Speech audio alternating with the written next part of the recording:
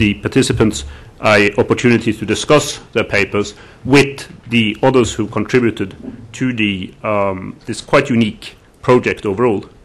But for me, by far the most important aspect of this, in terms of what I learned from, has been working with Mel Leffler. So I again wanted to thank Mel for the cooperation that he's put in, both to me and to the other participants in this project. I have learned from all the 75 contributors, but there's no one I've learned more from than my co-editor. I also want to thank Michael Watson, who is here today. It's the first of the conferences that Michael has actually been able to be at. Michael's been an integral part of this project from the very beginning, as Mel mentioned this morning. He has helped us enormously on the Cambridge University Press side. He has been pushing relentlessly in order to get good treatment for this project within the CUP system. And he's someone who we are much looking forward to working with in the continuation. In many ways, for the Cambridge History Project as such, I'm afraid I have to tell this to the contributors who are here. It's now the work really starts to make this into one of 3 volumes with cohesion and with a lot of good debate between the different participants, the different contributors. I also want to thank 2 great Washington institutions, the National Security Archive and the Woodrow Wilson Center, the Cold War International History Project, for having given us such fantastic help in setting up not just this conference, and that's important, but in many ways, in terms of where the materials that so many of us base ourselves on, in terms of our new interpretation of the Cold War, they are in one way or another related to one of these 2 fantastic institutions here, run by a series of real enthusiasts, people who've been able to contribute enormously to scholarship over the last 10, 15 years or so. Indeed, I think it's right to say, and I think Mel will be with me on this one, that the international, the pluralist, and sometimes the rather controversial aspects of this particular Cambridge history would not have come out the way it has if it hadn't been for the methods of work that have been pioneered by the National Security Archive and the Cold War International History Project. It's one of the things that really stand out when I teach students now in London, and there are some of them who've at least been studying with me here today. I often use the Cold War International History Project as a starting point for the kind of new scholarly exchange that is going on within contemporary international history in general. When any new PhD student who starts up is worried about someone else stealing his or her topic, which used to be the case, I always refer them to this continuous cooperation and exchange of documents and exchange of materials and ideas that the Cold War International History Project really pioneered and has been taken up in many other places now. It is a wonderful way of cooperation among historians and political scientists, and something that all of us should be very grateful for. The approach that this Cambridge history uses, and I think I've said at the 2 first conferences that this is not your grandfather's or grandmother's Cambridge history. It's a very different approach. It's much more international, it's much more pluralist, it is much more open to controversy than what has been the case in the earlier Cambridge histories, going back to Lord Acton's draft for the first Cambridge modern history, almost exactly 100 years ago. What we are trying to do here is to present scholarship, warts and all. We have to be aware of what we do not know. We have to be aware of where the controversy is. We have to be aware of the legitimacy of seeing things differently, depending on where you are sitting or what kind of background you have. And that's something that we have tried to work into this project, and I think to some extent at least have succeeded, thanks to the contributors to the 3 volumes. That said, the time period covered by the 3rd volume, the one that we will be discussing further here today in the public sessions and in the workshop sessions for contributors tomorrow and the day after tomorrow, is by far the most difficult one, not just in terms of historiography, which is distinctly underdeveloped, but certainly also in terms of access to historical sources. It's a very different situation to move from the 1940s, 50s, and 60s, where we fear sometimes that we are on too well-known ground in terms of the historiography, and onto an area where the historiography is really just being developed, dealing with the late 70s and the 1980s. It's also, and this brings me to the panel that we have here today, it is a much more difficult period to interpret, because it ends up in such a very different way from when it started out. It would be very easy to see, both I think based on the observations at that time and what we as historians think we know today, that it starts up with the United States that is severely weakened for a whole host of reasons, ranging from economic developments to the war in Vietnam, to Watergate, a set of issues that come up in the mid-1970s, and a Soviet Union that seems to be in the ascendance. And it ends up, of course, with this being turned around 180 degrees, and with the Soviet Union collapsing, not just as a superpower, but in the end as a state. And it's difficult to explain this kind of dramatic development, particularly when you have relatively limited still access to source materials for the period as a whole. So a lot of what will be said in this third volume, and I think Mel and I and others who work on this realize that, will have to be tentative and will have to be based on what we think we know, rather than the broad selection of sources that are available for the first two volumes. I don't think that necessarily makes it more problematic as history, because history is always based on what you do know, what you do have access to.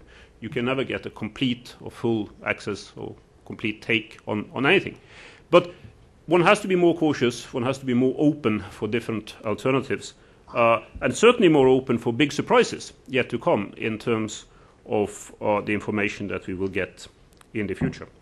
So it's in that spirit that I think all of us who are up here now approach this particular panel.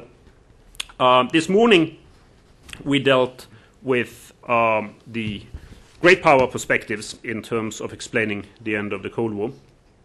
I think we had a very, very fine session this morning. In the first session this afternoon, we will deal with allies, clients, and the end of the Cold War. And the emphasis will very much be on Europe in this session. We have two presenters who are also writing chapters for the Cambridge history, Jacques Lévesque and Helga Haftendorn, and then Sam Wells, the associate director of the Woodrow Wilson Center, will be commenting. Now, let me just introduce the speakers very briefly. Jacques was the founding director of the Department of Political Science at the Université de Québec at Montreal in 1969, and from 1969 he's been teaching there. He's a specialist on Soviet and East European affairs. He's had a long series of books and scholarly articles published both in French and in other languages. He's worked on various aspects of Eastern European and Soviet international history. He's probably best known, at least among those who use mostly English for their scholarly acquirements, for his book that was it translated in 1997, Jacques? The Enigma of 1989? Yes, yeah. It was when was it published? Yeah, it was published in 95 in French, yeah. and in 98 in English. Right. The book in English is called The Enigma of 1989, the USSR and the Liberation of Eastern Europe, and it's one of those books that really set the tune for much of the discussion about the links between Soviet policy and policy in the various East European countries leading up to the changes that took place in 1989. Now, Helga Haftendorn has had a long and very successful career at the Free University of Berlin, where she is now Professor Emerita. She has been, still is, a guest researcher at the German Institute for International and Security Affairs. And she has also worked in a number of other universities in terms of visiting positions, both in Europe and in the United States. She's been a visiting scholar at Harvard University and at Florence and at Stanford University, among other things. The most recent book, at least the most recent one that I've read, which is just out in English translation, Coming of Age, German Foreign Policy since 1945, which is really a magisterial overview. It's a translation of a book that I read in German called Deutsche Außenpolitik zwischen Selbstbeschränkung und Selbstbehauptung, 1945 to 2000. It was published in German in 2001 and now out in English. But Helga has also written a whole series of other books that have had a very strong impact on the study of German foreign policy, and particularly of German-American relations and transatlantic security issues. And then lastly, let me just introduce Sam Wells. It's a bit strange for me to do that here, because if the term "he needs no introduction" actually holds true, it should be for Sam Wells at the Wilson Center, where he is the Associate Director of the Center and Director of Western European Studies. Sam has been one of those who have really pushed this whole enterprise in terms of looking anew at the Cold War era from the very beginning. He was instrumental in setting up the Cold War International History Project here at the Woodrow Wilson Center. He has been a friend not just to that project, but also to all of us who work on Cold War history and Cold War studies, since this really started up in terms of the new source-based studies after the Cold War in the early 1990s. His most recent book is The Strategic Triangle, France, Germany, and the United States in the Shaping of New Europe, which was published last year. No, this year. Was it? It was published last year, son, wasn't it? I actually saw books early 07, but it's got an 06 date on it. So. Well, there you see. There you see. Newer than it seems, then. And, Arne, you should ask that my co-editor and fellow contributor is sitting to your right. Indeed, indeed. A collaborative effort, indeed. But it's good to have several collaborators here for this session. Okay, what I suggest we do here is that we set off. It's now 2:05. We have to about 3:30 for this session. I was hoping that we would set off as much time as possible for discussions. So I asked the presenters to do about 20 minutes or less than that each. So we'll start with Jack on the East European revolutions. Jack, please.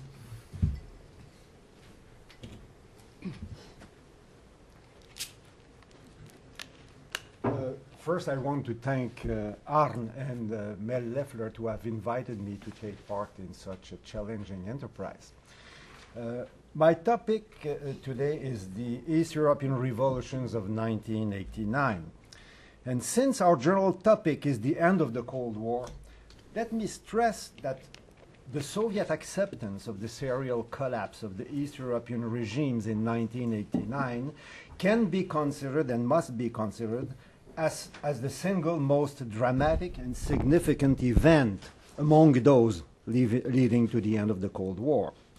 It did provide the most compelling evidence of the magnitude of the changes that were going on in the USSR in 1989. Until then, the significance of these events was widely doubted in many places. And the Soviet behavior of 1989 in Eastern Europe was the definitive reality check of the so-called new thinking in Soviet foreign policy. It is only then that the Gorbachev revolution, to use Archie Brown's term, fully appeared for what it was. To be provocative, I like to say that it is not so much what happened in Eastern Europe itself in 1989 that was historically significant. The fragility of the communist regimes there had been on the historical record for many years. The fighting spirit of the Polish people had been also on the historical record for many years. But it was just the opposite for Soviet tolerance. Given the USSR's unmistakable intolerance of any significant challenge in Eastern Europe, Soviet domination of the region was deeply internalized around the world as an inescapable fact of international life for an indefinite future. That is why the complete emancipation of Eastern Europe in 1989, while Soviet power was still basically intact, came as a breathtaking surprise in the West, in Eastern Europe itself, and even in the Soviet Union. In the chapter that you may have read, I try to show that each of the 1989 revolutions had specific national characteristics and followed comparable patterns of development. But the central argument that I'm trying to make, and around which I have organized the chapter, is that the pace and the magnitude of each of these revolutions were largely shaped by the gradual discovery of the scope of Soviet tolerance. I insist here on the words gradual discovery, because the full discovery came very late indeed. Highly important changes took place in Poland and Hungary in the spring and summer of 1989, but they were restrained and framed by assumed limits of Soviet tolerance. This also shaped attitudes and behavior towards these changes. It is only in November 1989, after the fall of the Berlin Wall, that it was fully realized that there was no actual limit of Soviet tolerance in Eastern Europe. This fundamentally changed both the pace and the nature of transformations all over Eastern Europe. This also changed US and West German behavior towards Soviet interest and power in Eastern Europe. In a nutshell, this is what I've tried to highlight in my chapter. Since the Soviet military suppression of the Hungarian Revolution in 1956, Western Sovietologists and East European political actors alike believed there were two clear thresholds that could not be crossed in Eastern Europe without triggering Soviet military action. This is ending the dictatorship of the Communist Party and its role as the only possible instrument of socialist development, and or withdrawal from the Warsaw Pact.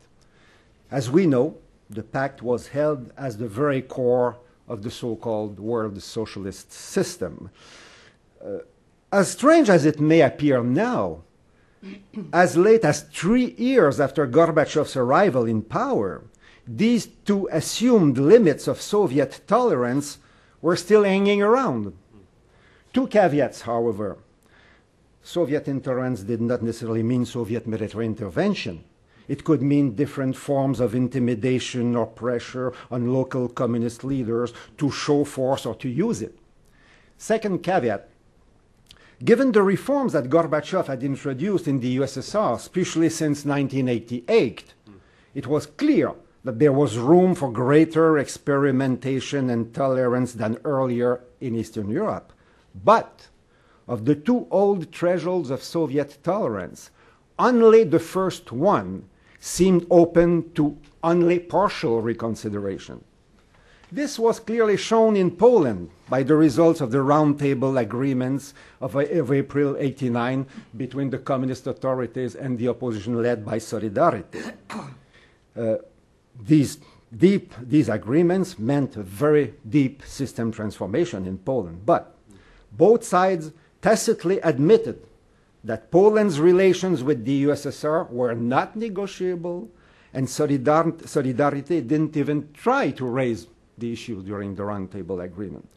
The keystone of the system, the party's leading role, was not even directly challenged, but the party's power was substantially curtailed. The agreements allowed for the entrance of Solidarity in the political system, while the allocation of with the allocation of a sizable amount of seats in parliament, and it even allowed for the eventual entrance of Solidarity in coalition government. These agreements ended the party's monopoly of political power, but not its hegemony in the political system that was guaranteed by a prearranged distribution of seats in parliament. Wałęsa and his advisors considered this as the best deal they could get in the national and international circumstances.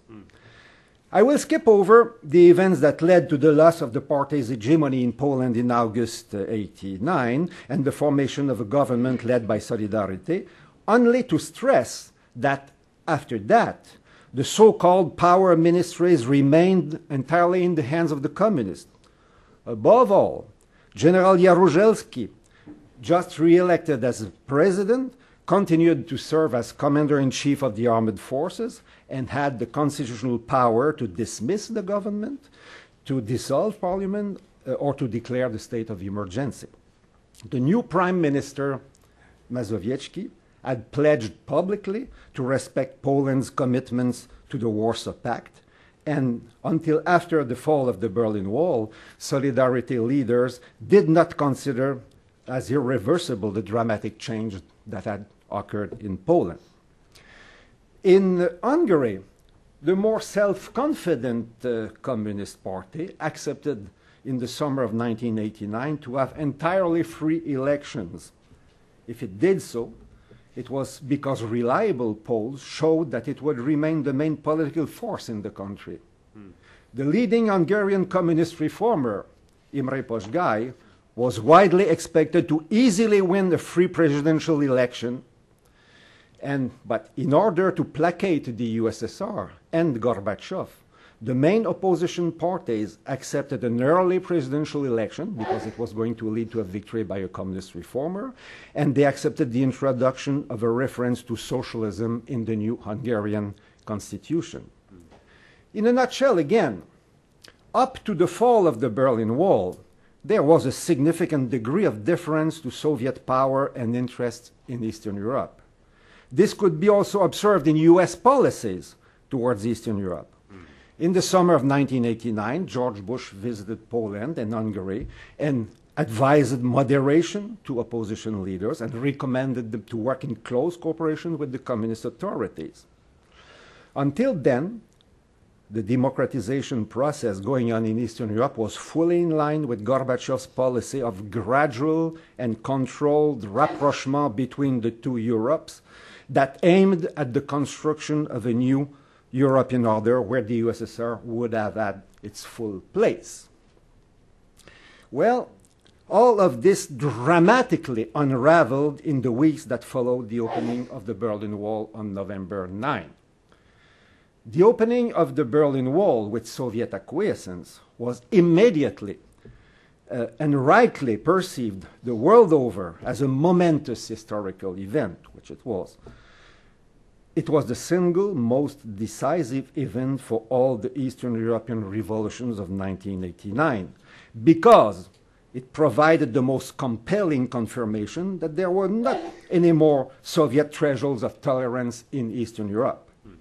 It was then that Helmut Kohl became convinced that the new Soviet course was irreversible and that German unification was becoming a possibility. He therefore decided to seize the initiative and put German unification on the international agenda in his famous speech to the Bundestag of November 28.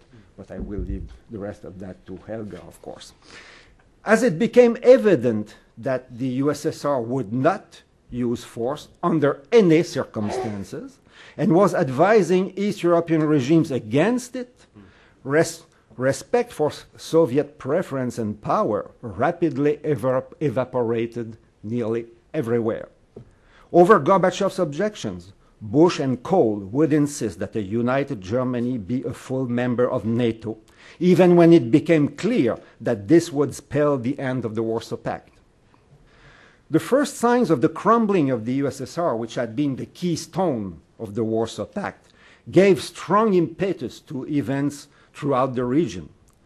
The fragile political equilibria that had been achieved in Poland and Hungary was rapidly shattered. It is, I like to say, it is Eastern Europe in its entirety that hurled itself through the open Berlin Wall. In Poland, a few months later, General Jaruzelski was compelled to resign the presidency to which he had been elected for 6 years a few months earlier. In Hungary, a referendum was held on November 26 that cancelled the presidential election that Imre Posgai was sure to win. In the parliamentary elections that took place a few months later in Hungary in May 19, the Reformed Communist Party, which was credited with nearly 40% of the popular vote 9 months earlier, actually got 8%. In June 1990, when it appeared increasingly clear that Gorbachev would have to accept the inclusion of a united Germany in NATO, the new Hungarian Prime Minister Joseph Antal declared at a meeting of the Warsaw Pact that his country wanted to leave it or see it dissolved. Not long after receiving German assurance on Poland's western borders, the Mazowiecki government reneged its earlier commitments and followed suit. So that is to say that from November 9 on, a sort of cathartic popular venting became the dominant trend all over Eastern Europe. In Czechoslovakia, where the regime had succeeded in resisting change until then, it was swept away by a peaceful popular insurrection only 3 weeks later. The insurrection was peaceful because the regime knew that there would be no support for repression from Moscow. As I show in the written version of this expose, the capacity of the Czechoslovak regime to resist reforms until then was due to a significant degree to ambiguities in Gorbachev's policies that disappeared after November 9. This also applies, I think, to Honecker's regimes. In other words, with the Czech and East German both the Czech and East German regimes were able to resist change to a certain extent, or even largely because of some ambiguities in Gorbachev's policy that remained up to the fall of 1989. Not surprisingly, the last East European regime to fall was the most repressive at all, the Romanian one. The Ceausescu's dictatorship was the only one to leave the stage in a bloody popular revolt that was directly impulsed by what was going on all over Eastern Europe after November 9. By a few days only, Romania did not miss the great historical rendezvous of 1989. Well, the only East European regime of the Warsaw Pact not to be swept away by the wave that followed the opening of the Berlin Wall was Bulgaria's. Only a few hours before the opening of the wall, Bulgarian emulators of Gorbachev had overthrown Todor Zhivkov, the old Bulgarian dictator. They have been able to stay in power long after the German events. And together with the post-Ceausescu regime, the new Bulgarian one was a rare success story of Gorbachevism in Eastern Europe. The two regimes, however, the two regimes never sought the dissolution of the Warsaw Pact, but their geopolitical importance was rather negligible and not enough to help salvaging Gorbachev's vision of a new European order. In this brief presentation, I'm quite conscious that I have almost completely neglected the specificity of each East European country that is necessary for a full understanding of what went on in 1989. I did so in order to stress that the key to the momentous change that took place was in Moscow. And to conclude in a provocative manner, I should also say that the main key to the end of the Cold War was in Moscow and definitely not in Washington, even though the first Bush administrations handled it in a remarkably able and efficient manner for U.S. interest. Thank you.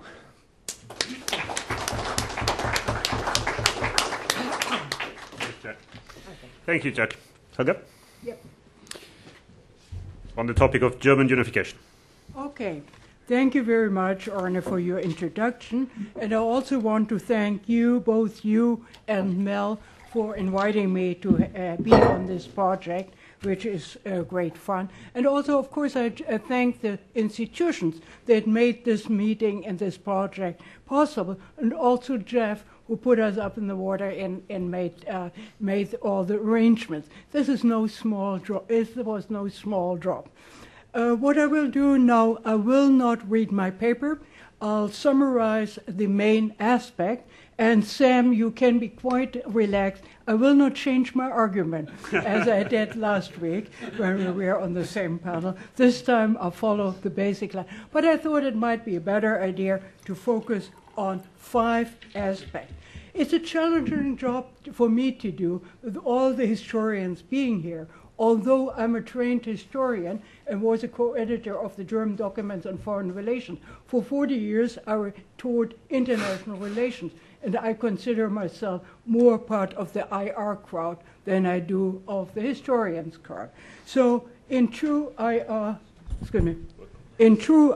fashion, I will structure my arguments along 5 things. My problem is the air conditioning has something negative effect on my voice. So my first point is the interrelationship between the East-West conflict and the division of Germany. I think I want to start with the structural aspect.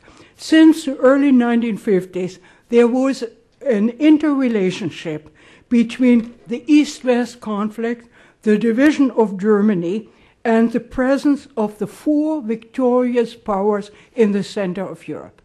This was a structural element, and not a single one of these structural elements could be changed without affecting the other elements. So you had to focus on all 3.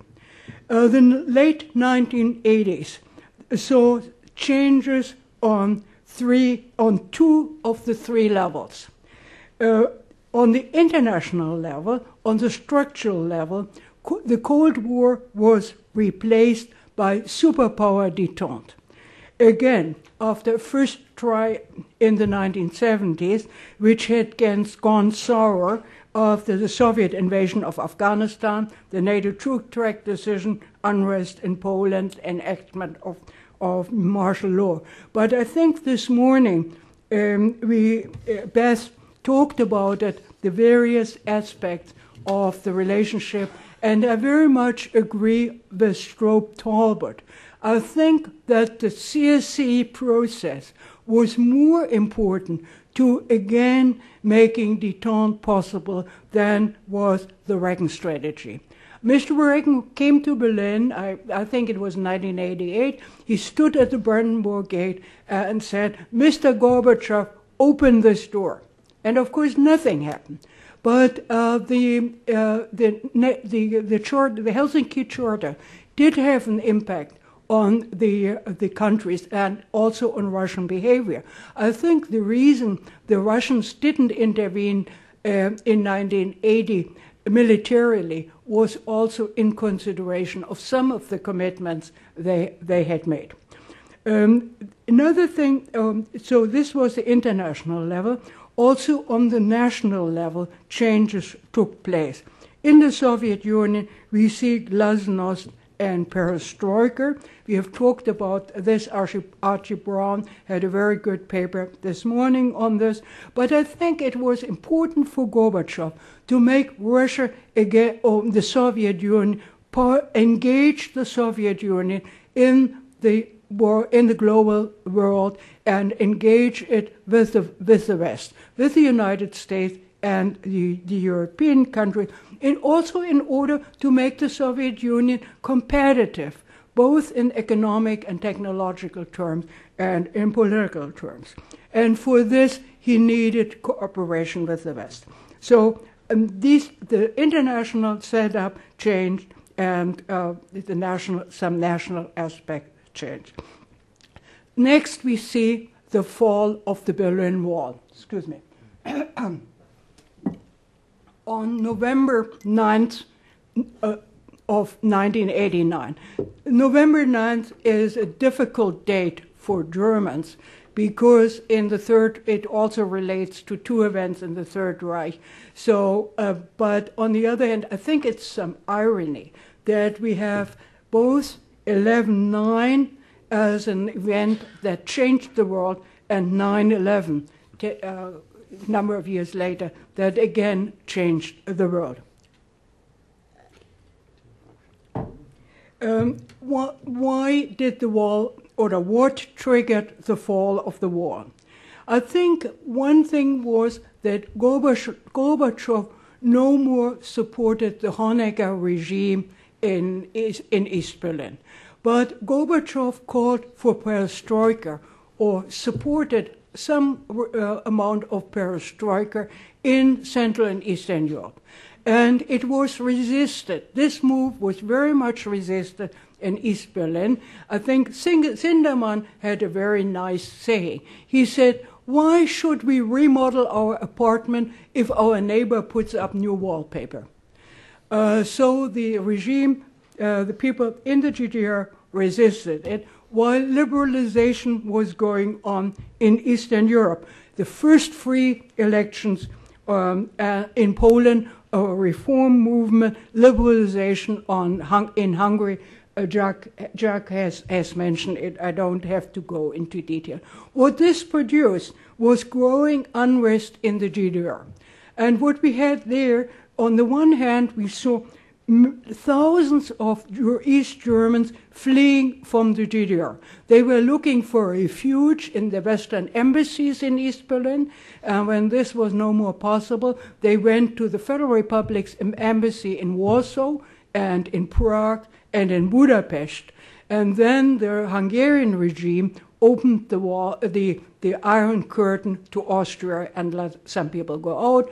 There were some arrangements between Genscher and the East German and the Czech regime, so that East Germans or citizens of the GDR could leave Prague, veer the GDR, and go to West Germany.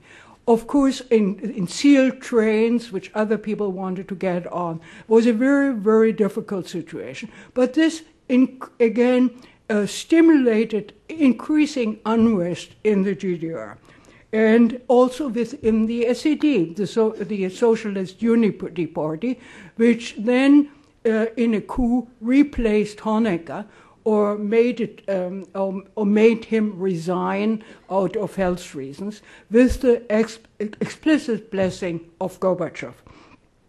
But the actual trigger of the war was an incomplete announcement of Schabowski, who was a kind of press spokesman when the Central Committee had met and considered revising travel laws and wanted to have a more liberal travel law. Then Schabowski was given a sheet of paper to announce it to the press, and he announced at the press meeting that East Germans would be able, with their passports, to go to the West right. And then he was asked, when is this going to take effect? This was, I think, a Thursday night, and he said, "Oh, I think right now."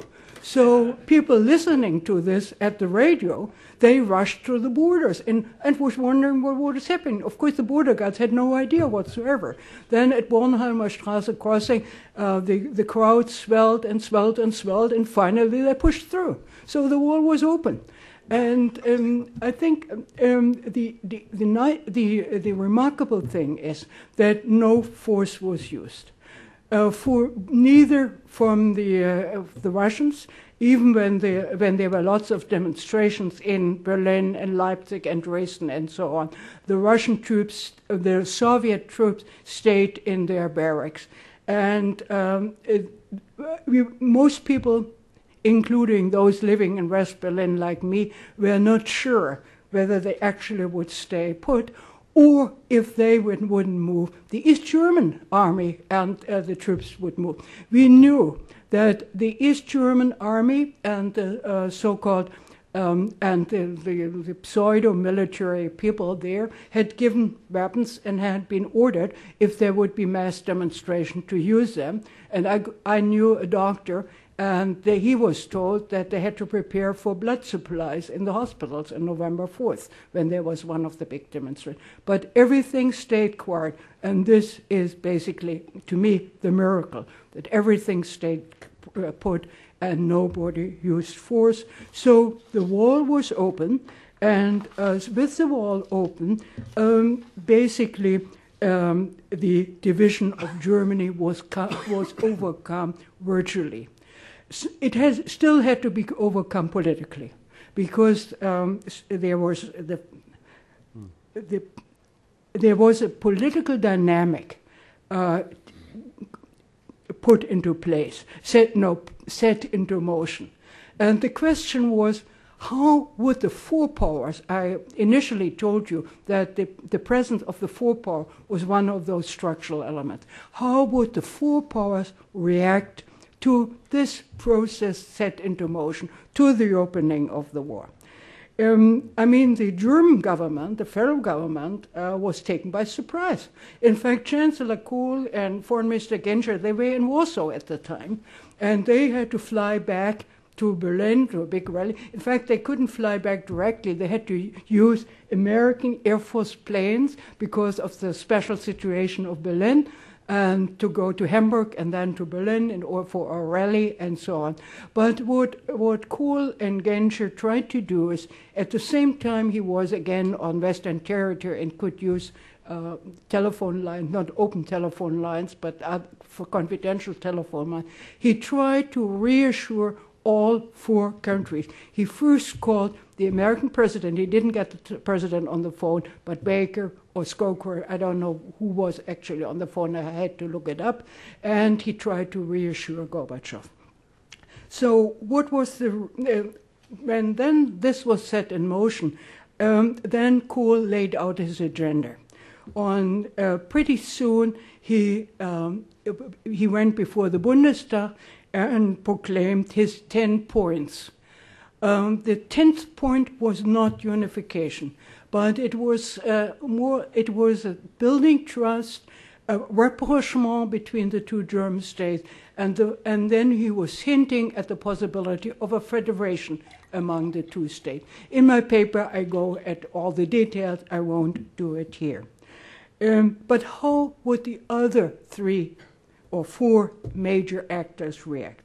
The United States did welcome the events in Germany. George H. Bush was very positive, and the American press spoke of the victory over the Cold War, or victory in the Cold War, and so on. But I think what was very important is that the United States had immediately a positive approach to it. But, however, the United States wanted to control the dynamic and didn't want to get the dynamic out of control.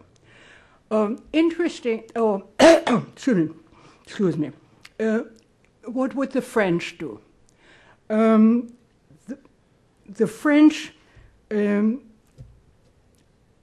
position was kind of ambivalent. I'm hesitating a minute because I have a big fight or a big argument exchange with Frédéric Bousseau.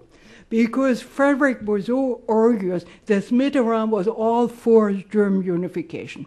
I think that Mitterrand was ambivalent, that basically he supported unification because he felt that it was natural that a nation achieves its unity, but he was very concerned that that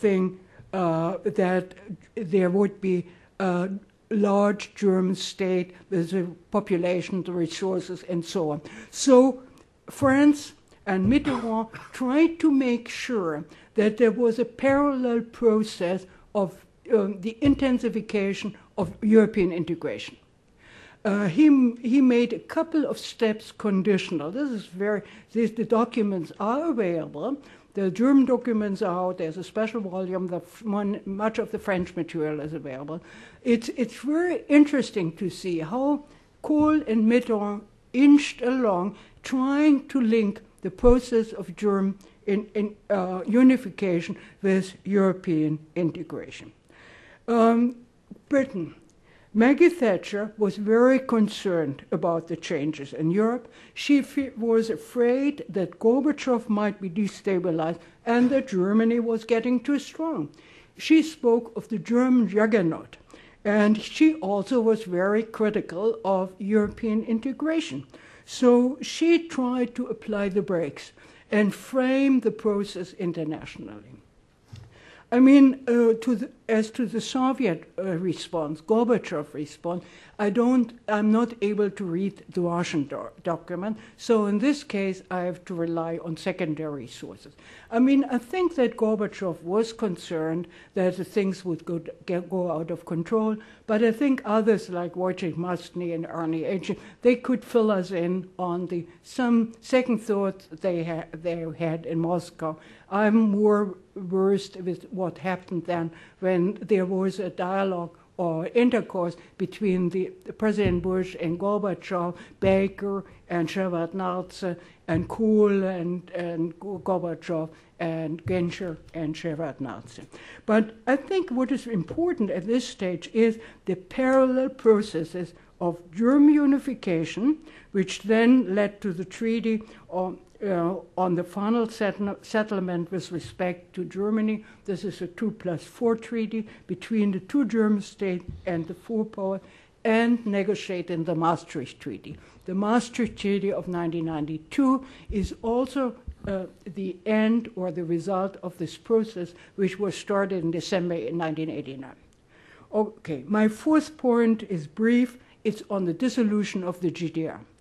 The events in November, they triggered a process of increasing liberalization and democratization in the GDR, which culminated in free elections on March 15th in 1990, which brought to power a coalition government formed by the center conservative and social democratic forces. It was a kind of red-black coalition like we have in Germany right now, with Lothar de Maizière as the chancellor, the East European chancellor.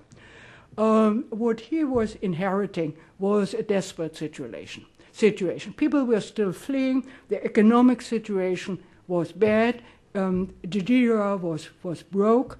There was very little chance for it to get additional funds. The GDR government was asking the Federal Republic and others for support. However, the Federal Republic Kohl thought this was a barrel without bottom, and he wanted to make sure that the aid given would have some use. So what he made a very bold measure. He said the GDR people should no more come to the Deutschmark, but the Deutschmark should come to the GDR. So this offer of the Deutschmark to the GDR people set in motion and forming a currency union. It also was necessary to form an economic union. So the first big treaty was a treaty on economic and financial unity, which to some extent or to large extent led the way and set the rules for political union. Because if you have to spell out how tax systems are, how trade and things are regulated, you also have to talk about institutions of relations with other countries, relations to the European Union, and so on and so on.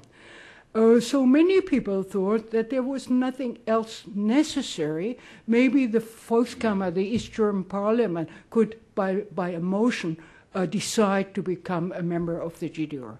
This is what of the Federal Republic, excuse me. This is what de Maizière didn't want to do. He wanted to maintain the self-respect of the GDR people. So he asked for a political negotiations with the GDR, which then took place and led to the Unity Treaty, by which the GDR became the GDR states became part of the Federal Republic after the 2+9 treaty had been signed, and the results of the 2+4 treaty and the Unity Treaty were approved by the CSC at a conference in Paris. So after all this had been done, German unification took place on October 3rd, 1990. I have the details in my paper and in my book. I come to my last point to sum up. My question is, why and how was unification possible? I think, coming back to what I said in the beginning, that there were structural causes. The structural changes in the Soviet Union and Eastern Europe had to be such a way that the East conflict could be overcome. And the East conflict was overcome by the structural changes taking place. There were other elements to it. I think very much was due to the close U.S.-German relations. The U.S.-German relations at that time, that year, were very close, and to some extent, Bush and Kohl and Genscher and Baker cooperated very close, especially vis-à-vis Gorbachev. So a number of arrangements which the German Chancellor prides himself that he has reached, that he has got from Gorbachev the promise that the concession that Germany could reunite, was a few days earlier was arranged, was discussed between Baker and Gorbachev. And also the question whether united Germany could become a member of NATO, the talks in the Caucasus. A week before, or some days before, there was a meeting in Camp David. And Gorbachev was in Camp David and was talking with Bush on this issue. So I think this was very important. Equally important was close German-French relations between Mitterrand and Kohl, and both of their support of European integration, and that the Federal Republic was prepared to make concessions on European integration in order to facilitate unification on the EU budget and a few others, which cause us some problems now. But anyhow, Kohl knew what the priorities were.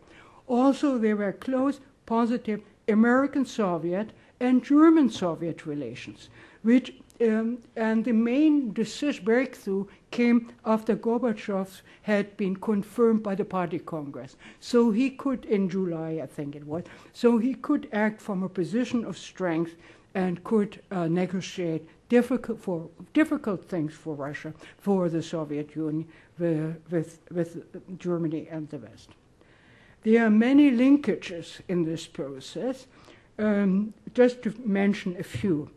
There was a linkage between the treaty on the final settlement with respect to Germany, the 2+4 treaty, and the Maastricht Treaty. I've mentioned this. But one should not underrate this very close linkage. A second linkage was in the Charter of Paris, the CSC Charter, the conversion, or the process of conversion of the CSC into OSCE, strengthening its institutions. This, again, was a precondition for United Germany's membership in NATO. And United Germany's membership in NATO was very much helped by the London Declaration and the Turnberry Summit, in which NATO committed itself to transform itself, it stretched out its hand to the members of the Warsaw Pact and declared it had no aggressive designs, and that nuclear weapons, although this happened later, nuclear weapons would be weapons of last resort, and it was not a deterrent situation. But this was very important. This provided, I think, more than a face-saving device for Gorbachev.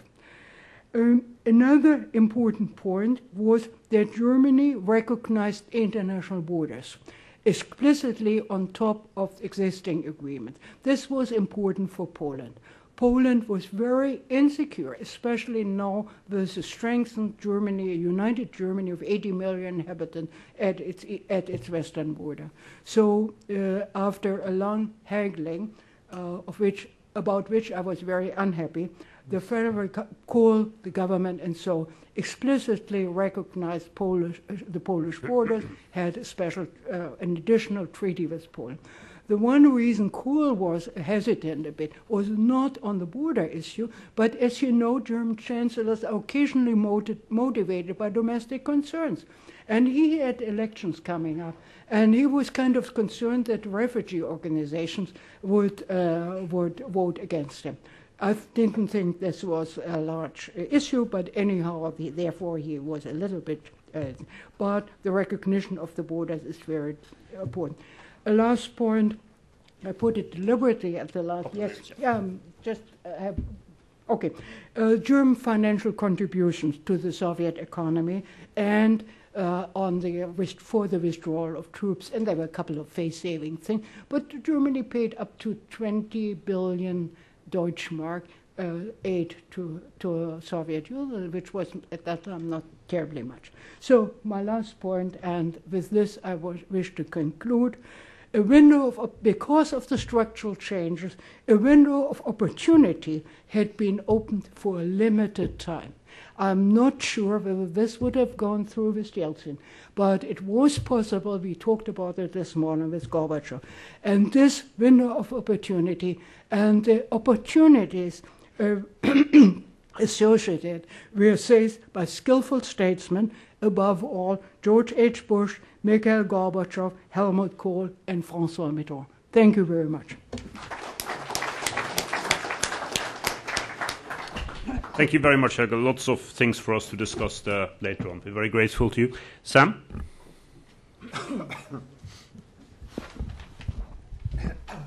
Well, I'm pleased to have an opportunity to comment on these two excellent papers.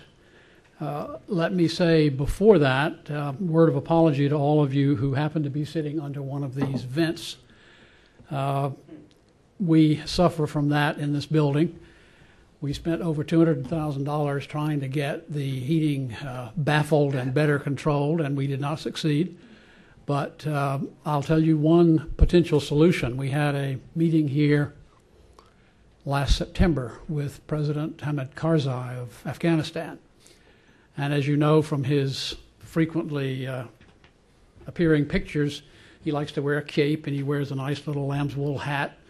Looks very attractive, authentic. That's the image he likes to convey, and he does a good job of it. He came into the room, and he sat down, took his hat off, and placed it there. And when the first rotation of the baffles occurred and the cold air started coming through, he reached over and got his hat, put it on. So for other meetings in this room, I would suggest either that or a shawl, and you would be well protected.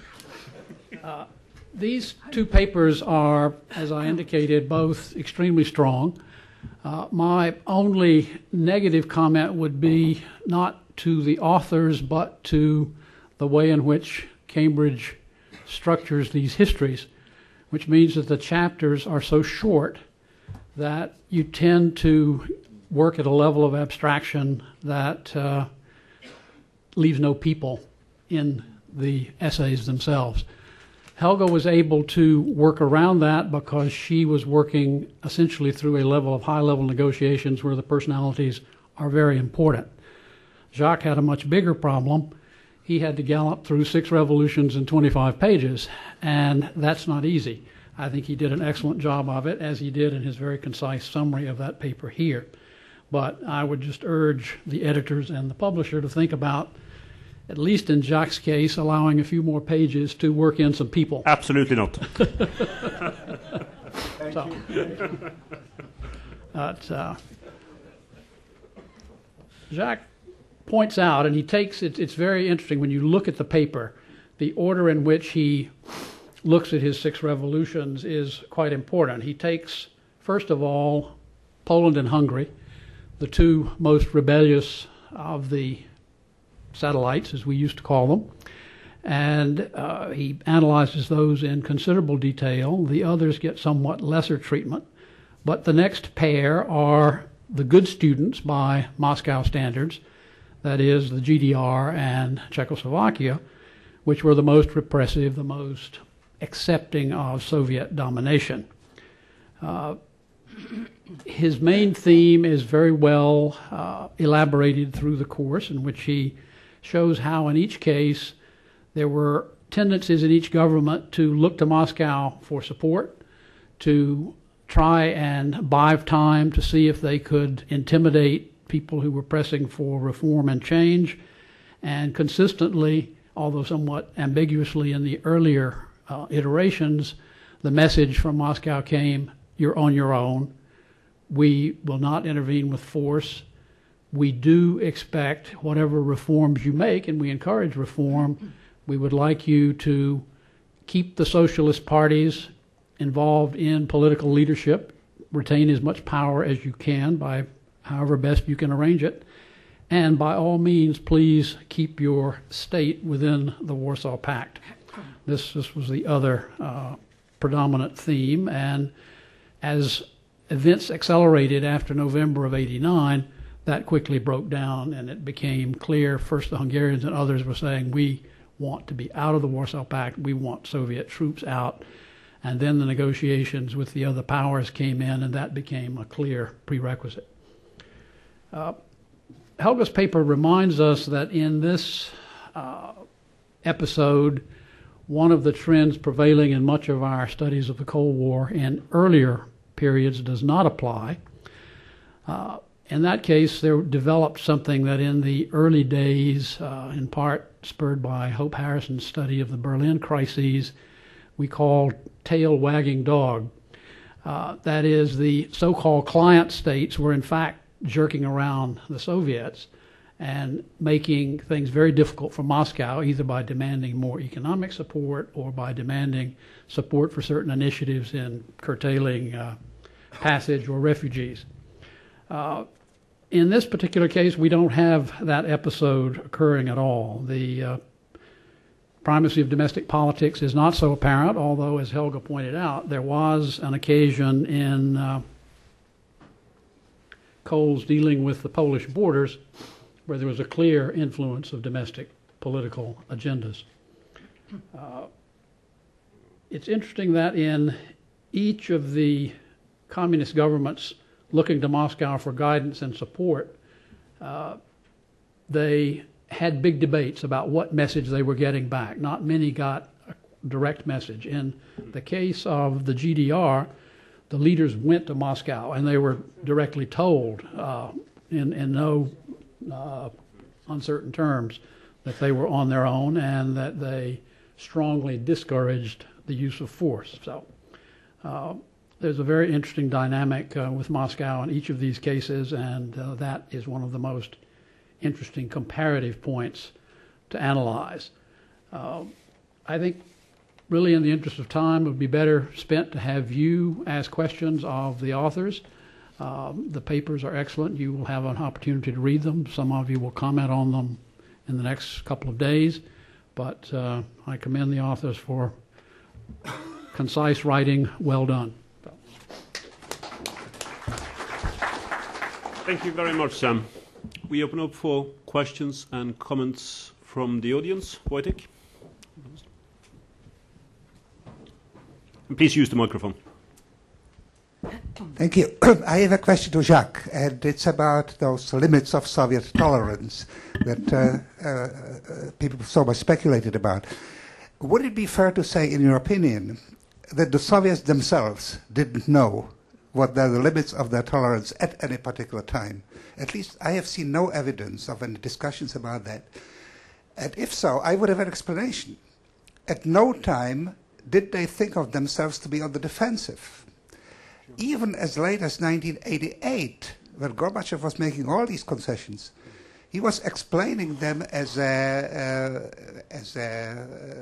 clever tactical move. As a result of these concessions, we'll be able to be ahead. Yep. We shall beat the Americans in the competition.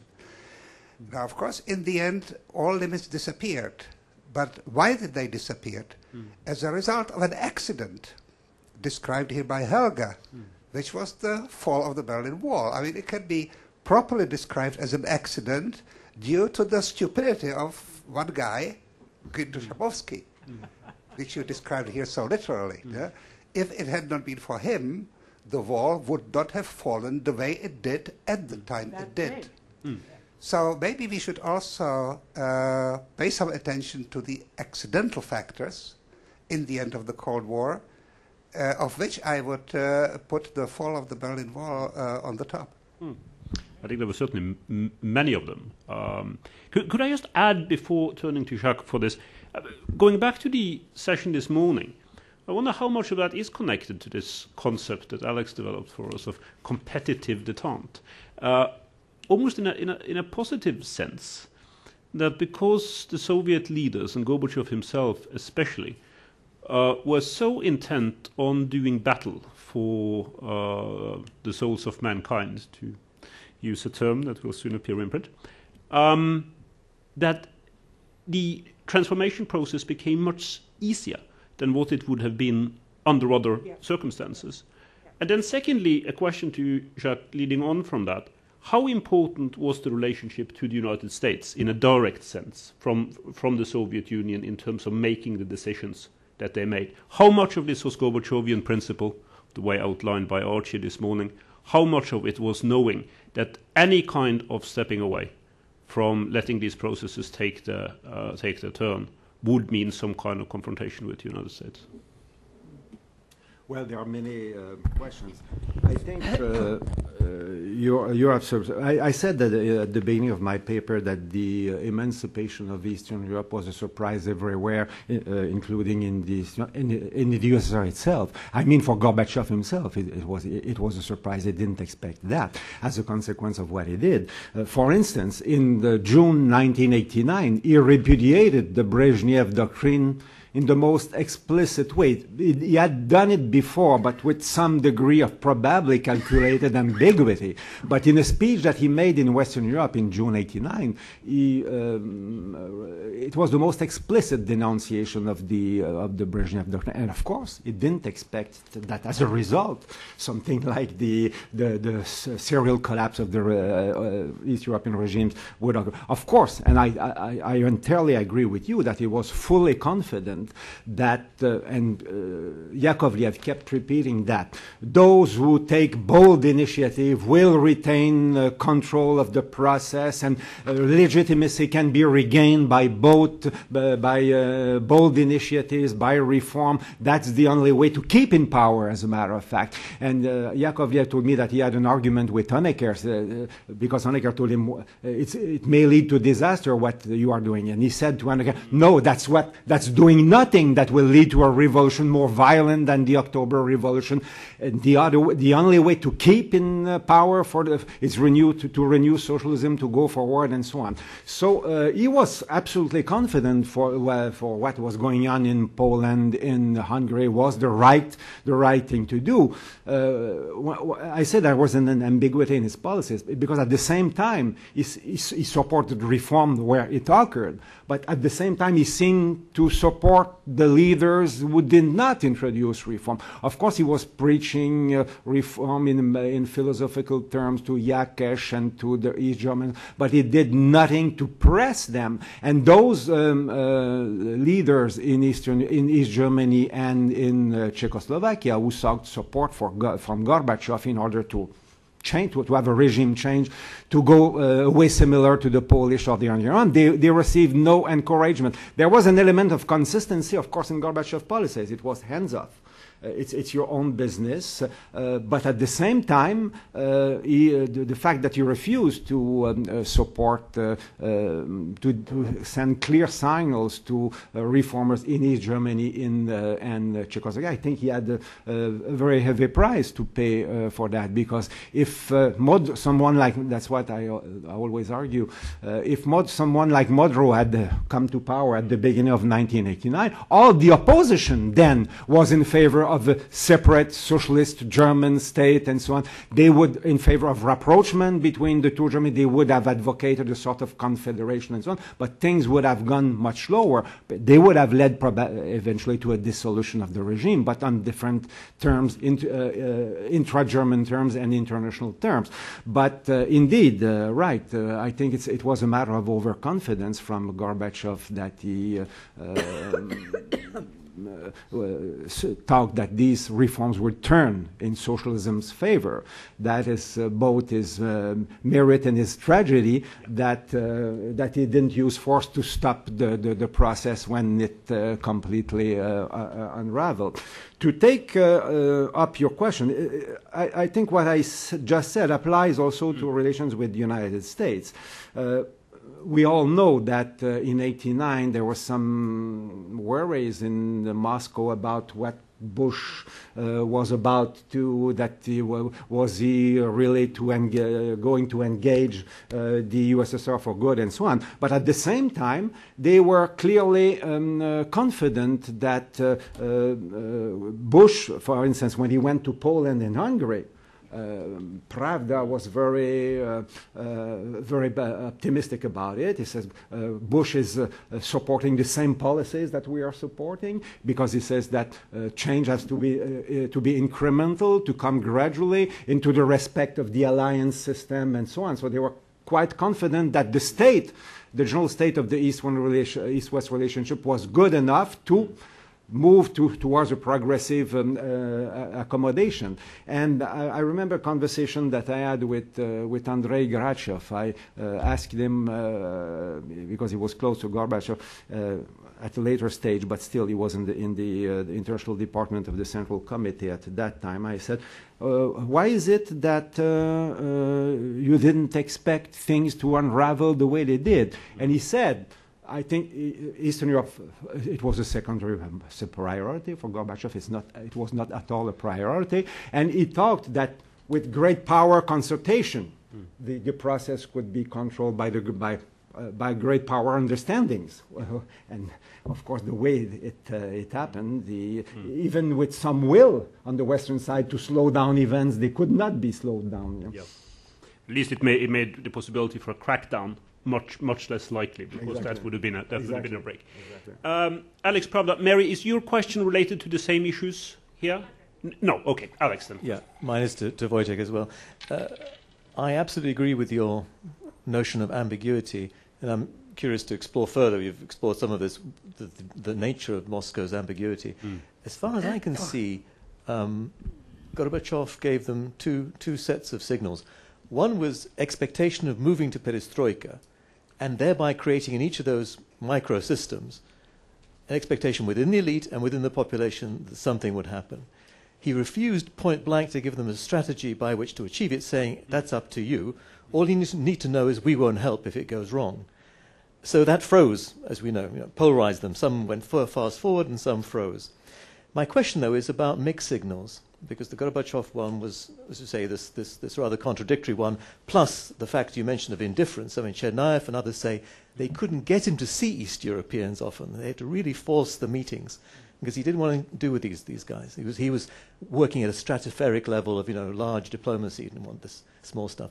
But the mixed signals is interesting. What other people were at work? And we know the KGB, the Khrushchev was going around GDR and Hungary in particular, his old beats. Conservatives, Ligachev was involved in East European matters. So what I'm interested in from the point of view of the East European elites who were going and trying to find out like mad what the limits were in Moscow, whether there was a lot of confusion because of the mixed signaling from Moscow with different levels saying different things and different people telling, and they couldn't make a judgment because Gorbachev wouldn't commit himself. I think you're absolutely right. I remember a conversation that I had with the first advisor of Imre Posgai, the Hungarian reformer, and he told me that we were absolutely in the dark as far as the correlation of forces was, what it was in the Kremlin. We knew that Gorbachev was in favor of reform, but we didn't know what kind of room of maneuvers he had. He was in his speech favoring reform everywhere as a solution to the problems of socialism, renovation of socialism, and so on. We could think that it did apply to us, but we didn't receive any clear signal. Of course, well, Gorbachev, he supported the reformers where reformers were in power, and he showed, well, in his official meeting, not only his official, even private meetings with Yakesh, with Honecker, and so on, he seemed to nearly support them. So it was for second-ranking communists, it's very difficult to take an initiative in such a repressive system. It is very risky if you don't have any clear signal that you will be supported and protected from outside, which Gorbachev systematically avoided to do. That's what I call, and there's more than that. When I speak of ambiguity, he met with Yakesh in the summer of 1989. It is very late. Many reforms had been undertaken in Poland, in Hungary, and so on. And he was telling to him, well, Czechoslovakia is well placed to introduce reform because you have a good standard of living, it will be well received, and so on. But at the same time, in order to reassure Jakesh, he said, well, you know our position for the Prague Spring. It turned into a counter-revolution. That's incredible in 1989. A few months before, he had accepted the revision of the Hungarian Revolution, which was 10 times more radical than the Czech Prague Spring. So going out of that meeting, of course, Jakesh could claim, and rightly so, that Gorbachev shares our own vision of the Prague Spring and so on. So that it was somewhat discouraging for those in the Czechoslovak regime, and of course to the leaders of the Prague Spring that were already there around, beginning with Dubček. So that is what I mean when I say that the capacity of the East European regimes and the Czechoslovak regime to resist change was due not only to that, but to a certain extent to ambiguities in Soviet policy that were lifted only after the opening of the Berlin Wall. Mary? Thank you very much. My question arises from a comment that you made, Frau Professor Haftendorn, about the way that we should not underestimate the connection between the 2+4 talks and the Maastricht Agreement. And I'd like to ask about a problem that Arne has highlighted, which is the disconnect between scholarship on the history of the Cold War and scholarship on the history of the European Union. To a certain extent, that happens because we're looking at different levels. As historians, either we're looking at the big picture, the international system, or individual nations and states. Scholars of the European Union are often looking at institutions, something right in between. So I'd be interested to hear from both of the panelists, what is the connection between European unification in the late 1980s and unification? In particular, as you know, your former Harvard colleague, Andrew Moravchik, has argued explicitly that there is no connection whatsoever between German unification and European unification, that the way Germany acted towards Europe before and after 1989 had been set many years ago and was not impacted in any way by unification. So my question is if that's true, and do you agree with that is the first question, if that's true that German unification had no impact on European unification, is the reverse true as well? Helga. I don't agree with Andy. I think Andy Moravchik might be right up to 1988, 89, but you see the documents. What is available are both the letters between Kohl and Mitterrand and the reports on the meetings. You can read them word by word.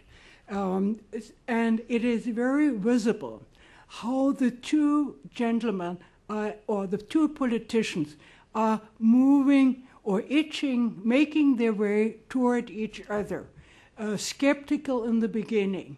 I mean, my memory is not terribly good on some of the details, especially right now I'm working on something very, very different.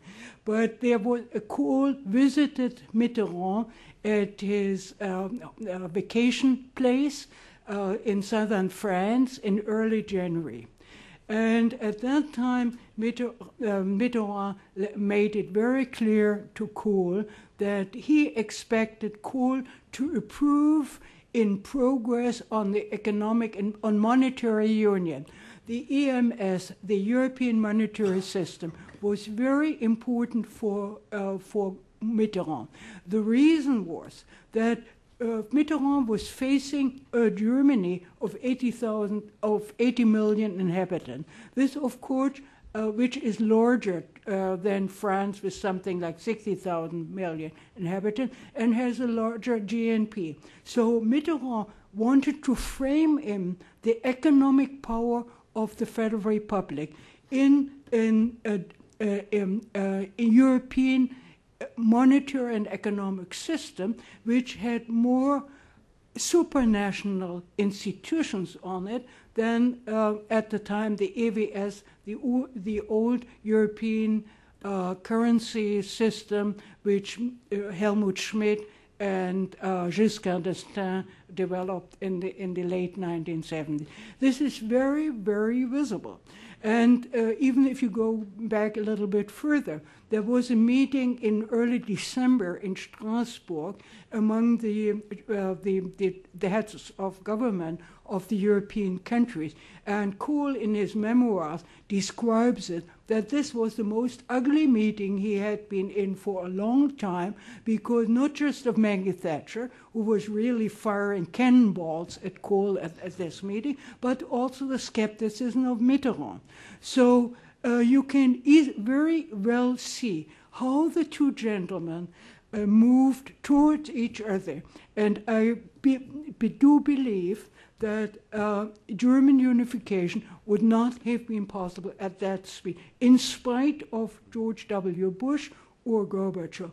The documents are all out and they are readable. I don't agree with Frédéric Bouzou. We had this argument in Paris, because Paris thinks, and Frédéric has written a very, very good book on Mitterrand and German unification. And it's a very, very good book. It's in French, but it's a very good book, although I couldn't. Nonetheless. I've read it, but... no, some of the things Frederick has to say sound much better in French than they would in any other language. No, but, I mean... he argues that Mitterrand was all for unification.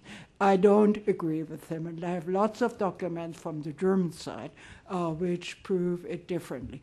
However, I would ask you to be cautious about memoirs. Be cautious both about Mitterrand's memoirs and be cautious about Kohl's memoirs. Kohl's memoirs are very tainted. And Kohl basically follows Attali's argument vis-à-vis Mitterrand. And you could see that Kohl says a few things in his memoirs which are not in the documents. So, and also with one or two papers in the project where people cite all these memoirs as primary documents. Be careful about it. But on your question, Mary, I think there is a strong connection. And I mean, this also increased Maggie Thatcher's opposition to German unification, because she was very wary of European integration. She didn't want to have the currency union. And these things added together. I'm not sure, and I really should know more, because I don't read Russian. At a very early stage of my academic career, or as a high school student, I decided that I didn't want to learn Russian, so I went a bit further west, where I had English and French in school and not Russian, so I'm not very well informed.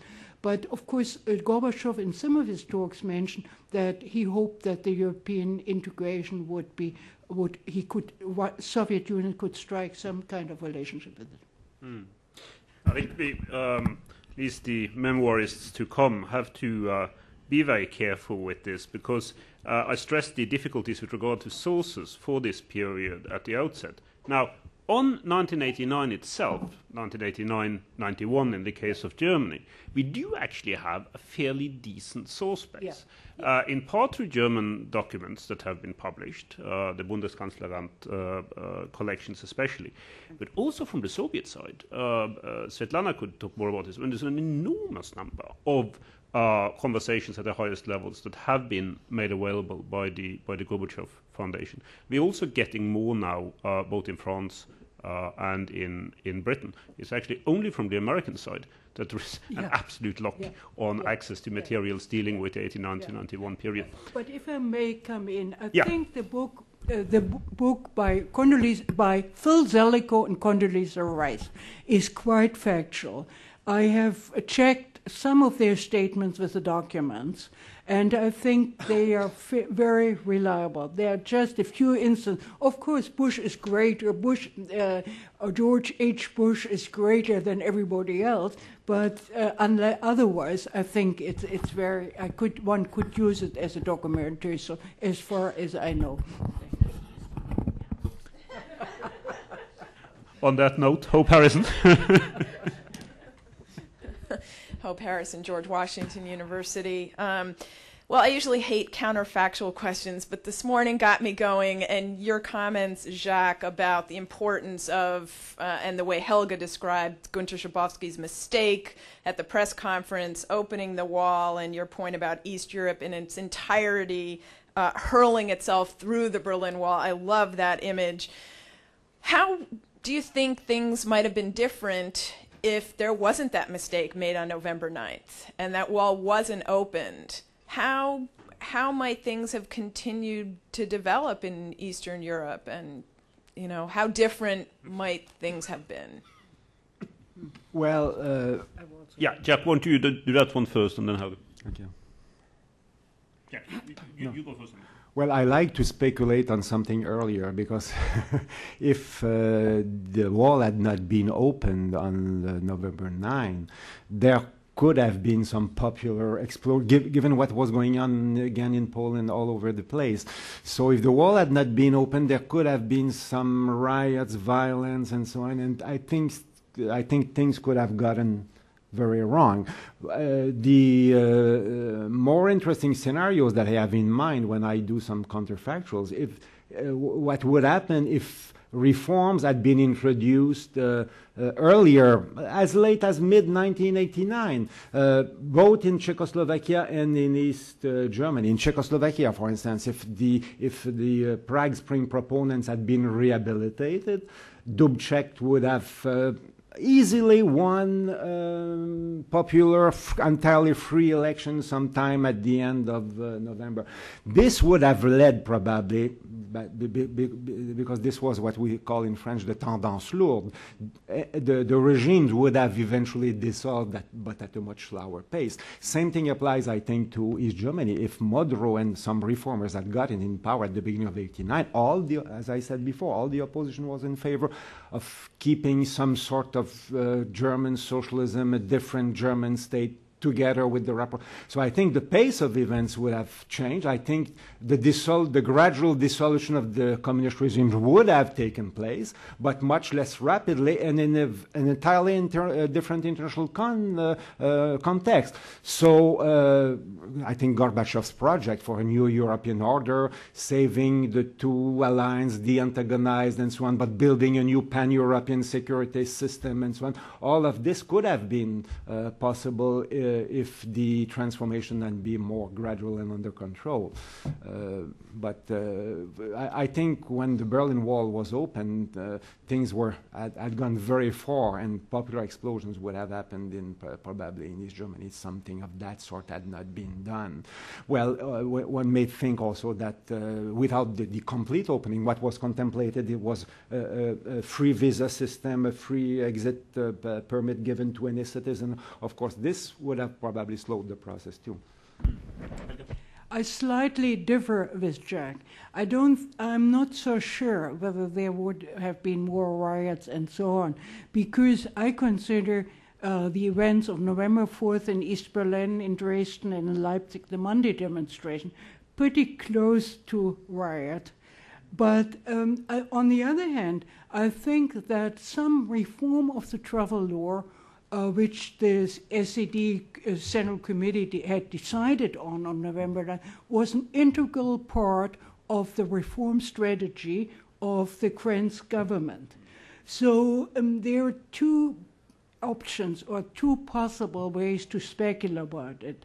One could have been that there was a continuous process of liberalization, that people were permitted to go to the West, that would have taken some of the pressure off.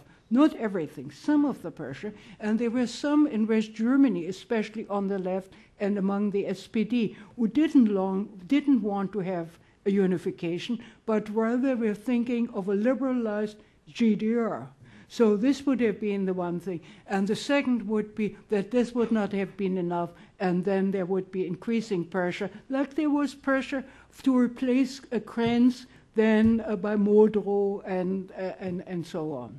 So I find, of course, it's speculation by hindsight. I think, unfortunately, we will have to bring this session to a close. I want to thank both the presenters, Jacques Levesque and Helga Haftendorn. I want to thank Sam Wells for his comments, to the audience for your very good questions. We reconvene here at 4 p.m. sharp for the final session, which will take us in a slightly different direction out of the political endings of the Cold War and